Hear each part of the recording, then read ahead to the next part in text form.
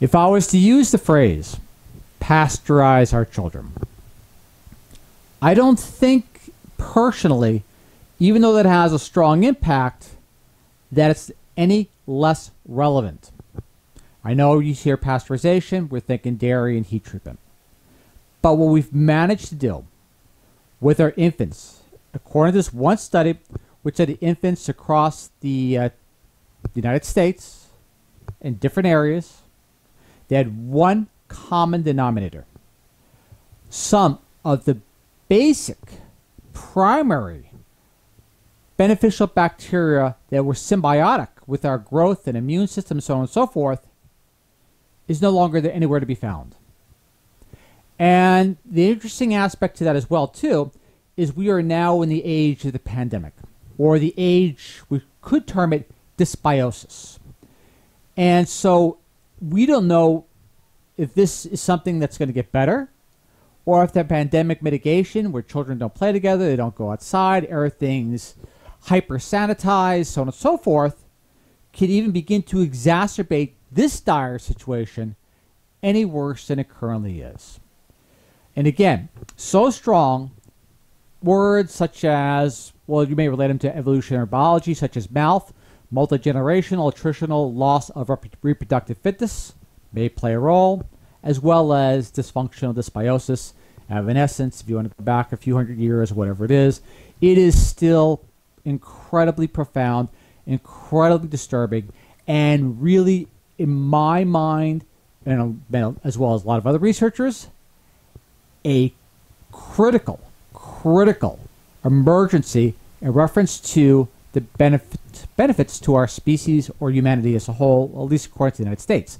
Now, not to be a fearmonger, the important part about bringing this research out into play is the fact is, yes, maybe things can be done as far as eating beneficial foods to boost that gut microbiota back up, possibly supplementation such as Bifidobacterium infantis, things that can be done to parents if they're aware.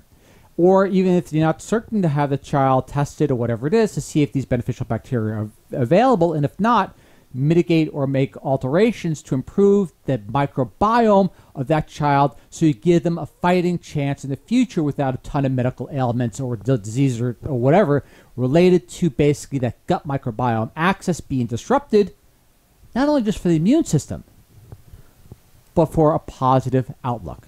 But let us proceed as follows. This particular title said it best. It's from Genetic Engineering News. Don't fault me for that, but just the same. Metagenomics analysis finds 90% of U.S. infants studied lack key gut bacterium for breast milk utilization and immune system development. I'm going to refer you to, it's not overly detailed, but these are what's called box plots. Those which are familiar, which most of our audience is into data analytics or biostatistics. You're looking at a box plot here, or basically a chart or grouping of box plots. The researchers went as far to explain the 25 to 75% interquartiles and everything else of the box plots. Look, how many boxes do you actually see?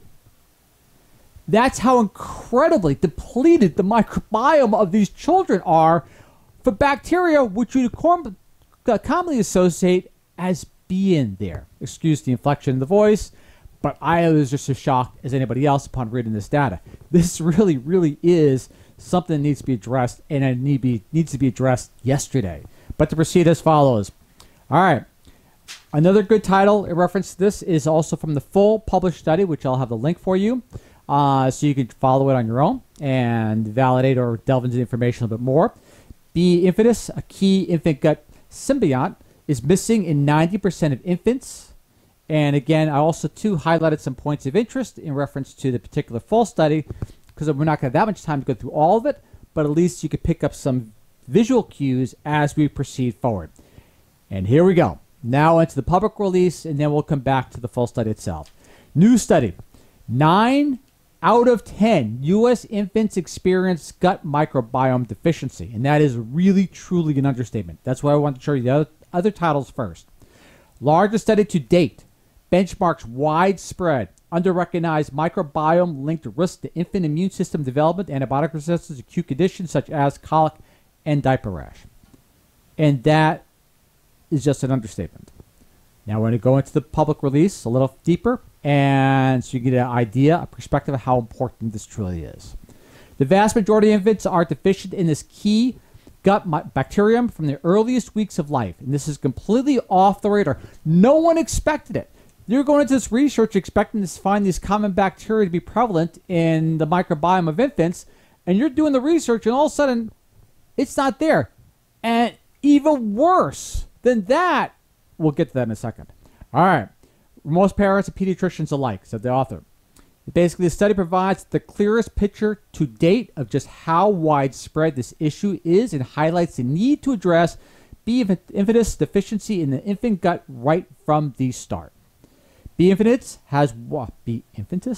has been widely considered one of the most prevalent bacteria in the GI tracts of infants. Again, was considered the most prevalent, as in the majority. Let's proceed. According to its absence from such a wide swath of outwardly healthy infants is surprising.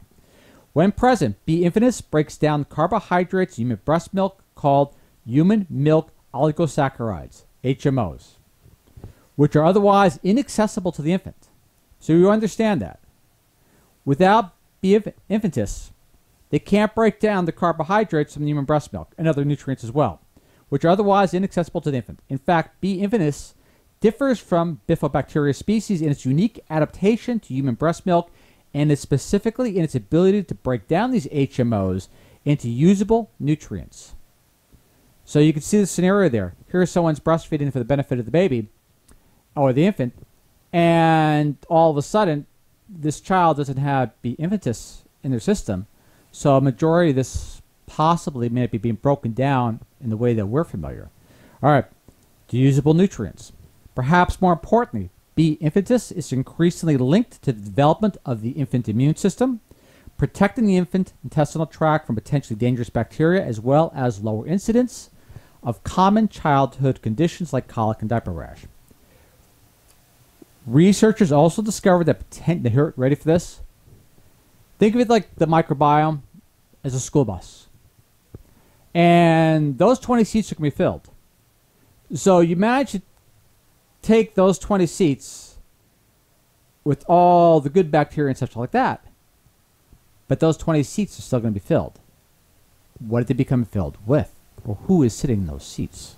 To proceed, researchers also discovered that potentially dangerous bacteria comprised, on average, you already see it, 93% of all bacteria in the infant gut microbiome. Again, forgive me for the inflection, because I'm just, as I'm reading through this, I'm going, oh my freaking gosh, this is just unbelievable.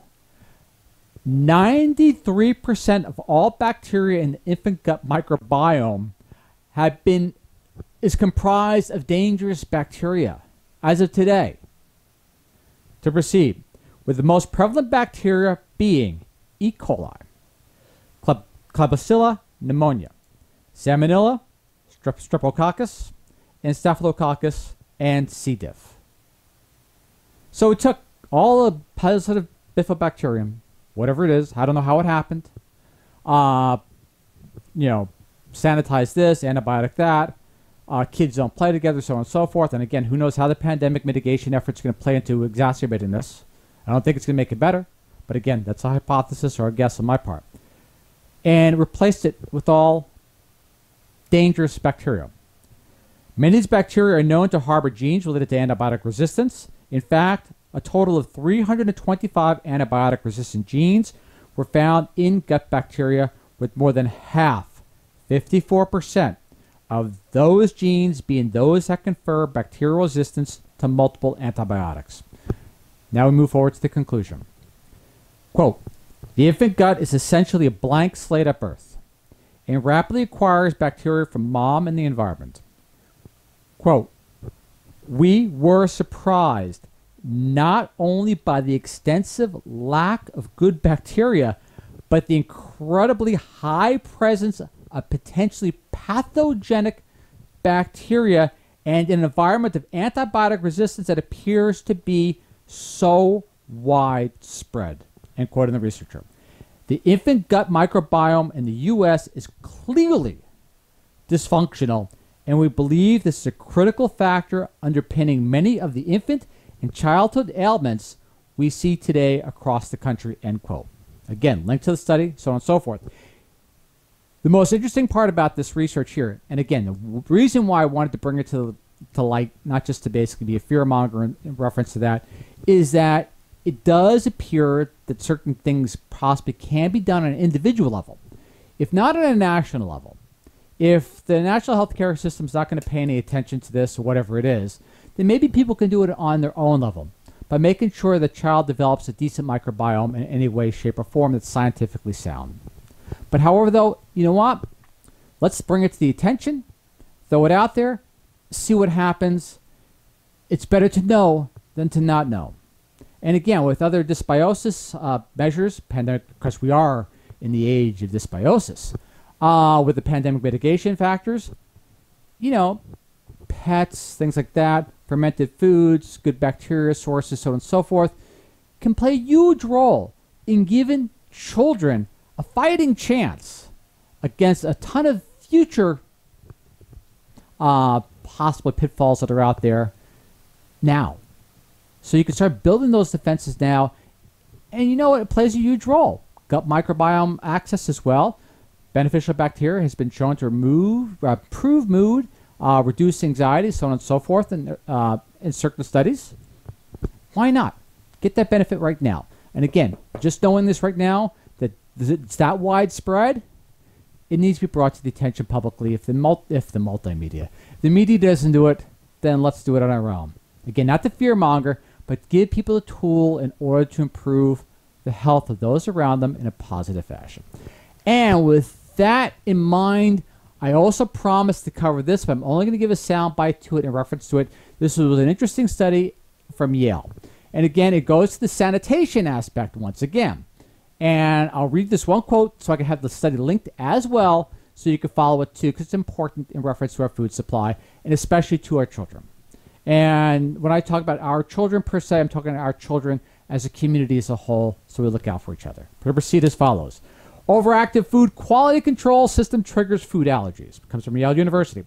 Food allergies have been increasing dramatically across the developed world for more than 30 years. I could play with the gut microbiome, but also this as well. For instance, as many, and this number shocked me. I expected it to be there, but not this high. As many as 8% of U.S. children in the U.S. now experience potentially lethal immune system responses to such foods as milk, tree nuts, fish, and shellfish. Scientists have struggled to explain why that is.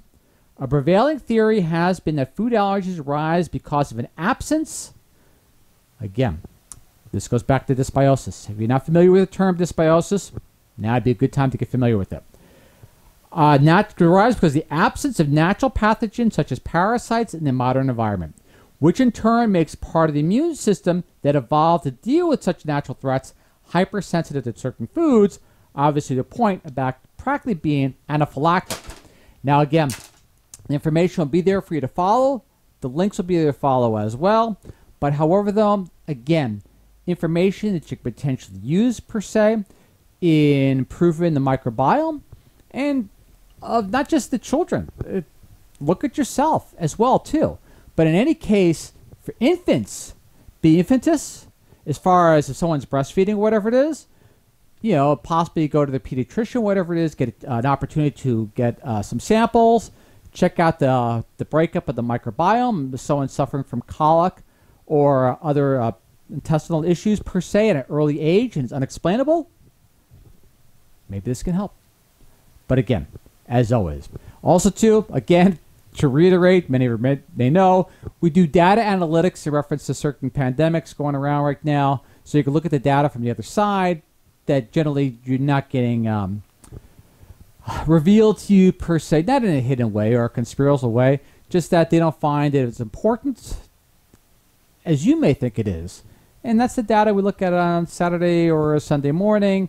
And I think we looked at vaccine distribution, how many, if the vaccines were distributed appropriately, what it should be. We're also looking at hospitalization rates, ICU rates, COVID occupancy rates of those ICU beds, just so you can basically fact check your politicians. Where the fact checking should actually start.